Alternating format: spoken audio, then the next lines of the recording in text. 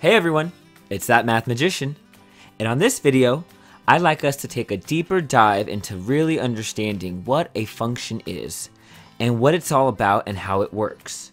Now, in the past couple of videos, we've looked at function machines and function notation, but we haven't actually come up with a solid definition on what a function is.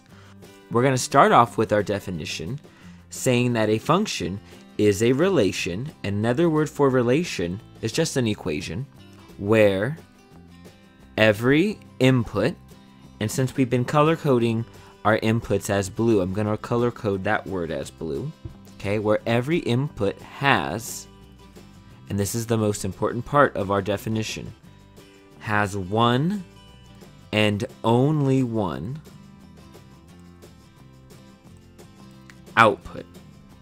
That is what our definition for a function is going to be, okay? That's what makes a relation or an equation a function, okay?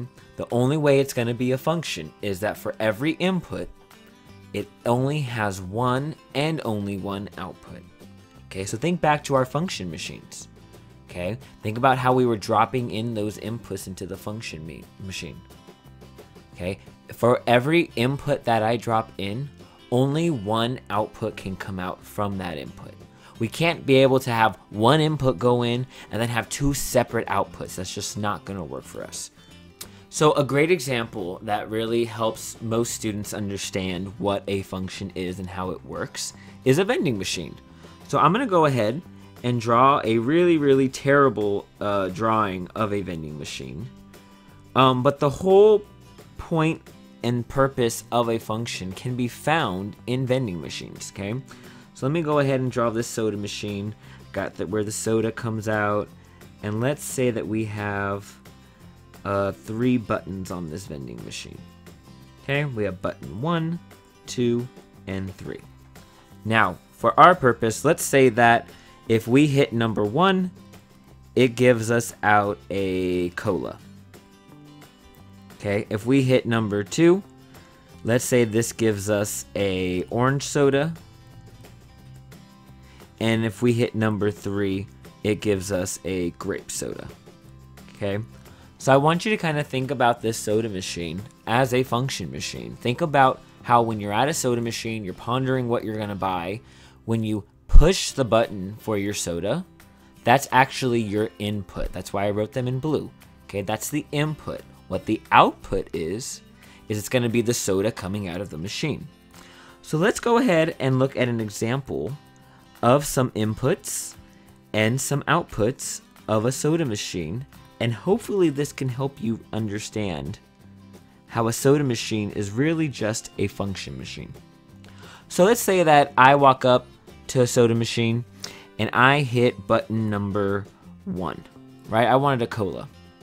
And let's say that a cola pops out. We would say that this vending machine is functioning properly. Okay, it's functioning properly. I hit number 1, I wanted a cola came out.